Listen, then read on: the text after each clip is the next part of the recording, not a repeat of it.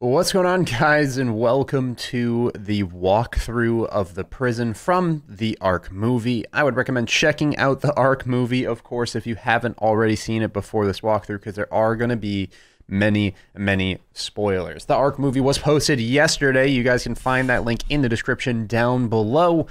And I cannot stress enough, do not watch this before the movie. I can't. So I woke up in a prison cell. This is the prison that took about 9 hours for Daxburn to build. And I wanted to show it off to all of you guys and kind of give you some behind the scenes action of the movie and explain some cool things. If you also want to check out the bloopers and missed that video, there was a bunch of funny bloopers from the movie. So, of course, like I said, this prison took 9 hours to build, which is an insane amount of time, of course.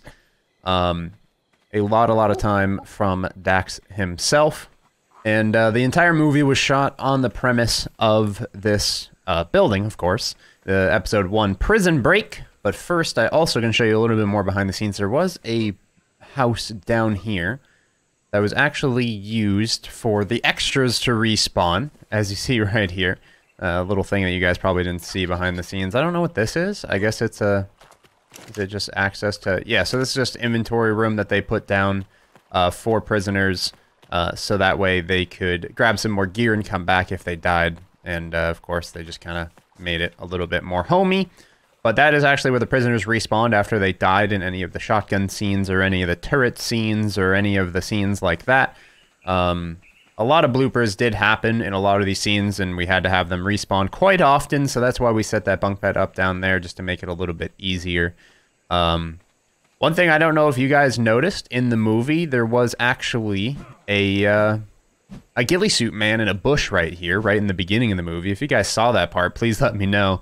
That's just kind of like some funny bloopers that we threw in there. Really bloopers, Easter eggs, more or less. That we threw in there so that you guys could kind of, like, if you look around in the movie, you're actually going to see a lot of random funny things in the background. The ghillie suit man being here actually was really important to the story. He was the one that hid here and actually did the 3 explosions on the front door to blow in. He was a crucial part of the story, the ghillie suit man right there that worked for the Resistance.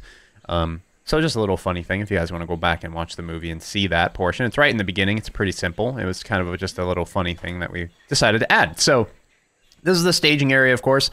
There's absolutely nothing in these bins. We have some people sleeping around. Obviously, these are some extras in the movie. Like we have Oliver, Renedy, Deathlock, Grizzly, someone up here, Soup King. You'll see a lot of dead bodies floating around as we go. But this is just the staging area. Boss shotgunned the prisoner, Grizzly, who actually was Beans. Beans got shot, and he fell back here. And yeah, this is just kind of the staging area. This is actually, towards the end of the movie, you saw me and Boomer split up, and Boomer went up there to jump on the turret. This is a fully functioning, like, scenario. Like, this place is not, you know, like, baloney. It's not a whole bunch of stuff behind the scenes. Like, this is literally a prison that he built. Like, these actually... You climb up these and you do get up here, which does hop in and you can shoot the prisoners that are running away. So we've sped up times on the server, so it's going to be nighttime, daytime pretty quickly here. But yeah, so it's like a fully functioning building. It's not just like a whole bunch of charade of just like walls and stuff behind you, you know what I mean? It is a full functioning base if you wanted to live in it. There's a bunch of different rooms we didn't show you. We actually have observation rooms. These observation rooms are actually windows. So in the interrogation scene, which was in interrogation 1, I believe, right here. So this is where we were actually interrogating. And these windows here can actually be viewed from observation rooms. So look, you can see right here. We thought it'd be cool if, you know, people thought Warden was maybe standing back here and observing the new prisoners. Like, he kind of has this vibe about him that... gives him like this kind of secrecy that he kind of just chills in his little hut and does his own thing in his office, which we'll get to later. But also he has a lot of these windows to observe prisoners and people and how they're reacting and whatnot. You also saw an example of those see-through windows here when we actually saw the tattoos on John right there in the center. So really cool thing. This is another yard entrance. You saw me and Boomer take this one actually after the shooting gun scene in the main prison hall. This is the main prison hall area. Again, this is where Haunch got shot. This is where the couple of prisoners beating up on the guard got shot. This is where we yelled at him to get back in here. Here's John's cell, one of the biggest and most open-ended positions of the entire movie. John has a huge part in this entire 10 to 12 part movie series. You guys will see that obviously in the future. Again, no spoilers, as much as I possibly can for future episodes. All of these prison cells are fully functioning, doors open, they have bunk beds, toilets, chairs, literally like everything. Some of them obviously don't have cages, it's just the way that they were positioned. John's happened to be one that also didn't have a cage. That actually had to do with the fact that we gave him that cell because it was the nice new one and John was a good prisoner, and of course we didn't have vision on him, so none of the guards saw what he was doing because there was no cage. Just kind of behind the scenes action right there. So another door that leads to the yard, which is pretty crazy. We'll get to that later. And of course more cells, and they all go up and around, and there's some windows watching outside. This is actually visible from the outside in the yard, I'm pretty sure, or am I mistaken? Let me double check. No. So that's an observation room that I'll show you guys here in just a second. So this is actually the restricted area. This is the guards' quarters, quote unquote, that you can go into. This is the staff area where the episode began, the armory in which it got blown into. Unfortunately, I can't show you the cool armory setup because it got blown up.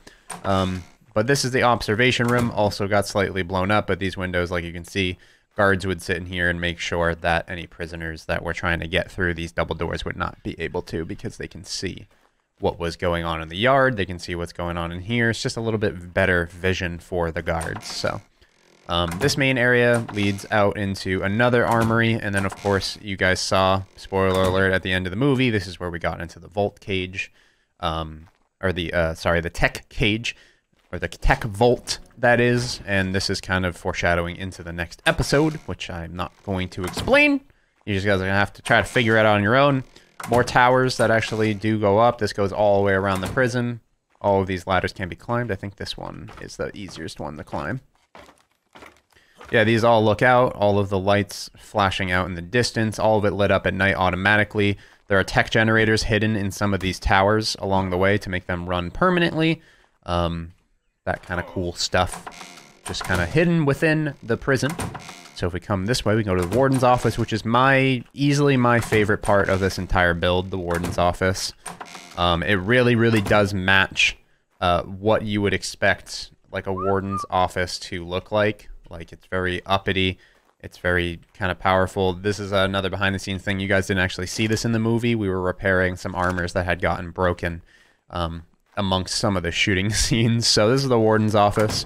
We actually had a plan that we were going to put a ghillie man in this bush as well, but it didn't really fit the story very well, and it was kind of obvious as well, but that would have been pretty funny, wouldn't it?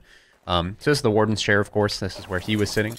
Christelish, the warden, he got up and then brought us around back down here. So it's, yeah, very, very warden-esque. You know, he's got the bonsai trees, very feng shui, you know, like very rich. This is actually a glass ceiling. It's not just closed off. If you go from above, it is glass. These are also glass, see-through from both sides.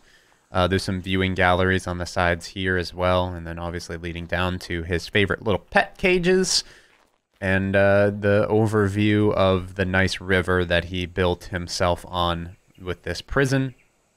Really cool, and you get an idea of the glass windows up there with this, and you can kind of get the scale of the prison as well, which is really, really cool. So, like I said, this took them 8 to 9 hours. The next builds are not going to be as crazy, but still pretty crazy. I don't even know what's up there. Weird.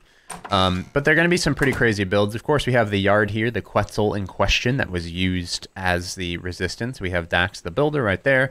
We actually have Chris Delish. We have Boomer and another extra zombie who also played John a little bit for us. So, yeah, a lot of cool stuff. The 3 explosions, obviously, were there, John's house and the front door. The front door did blow into this hole, which actually was rather convenient for a lot of the flow of the movie. Of course, you guys saw us come through this here door here and then swing around to this hole. Luckily, we were able to just jump up here, and then Boomer could get to his shooting position where he mowed down all the prisoners. Also, as a behind-the-scenes thing, there was literally Christian standing on top of this, directing when the prisoner should run out, obviously off the camera's angle, and that allowed us to functionally have the prisoners run out of the prison and get shot. It was really kind of like a fun system. A lot of the scenes, as you saw, were like 30 seconds to a minute long, and each scene took about an hour apiece.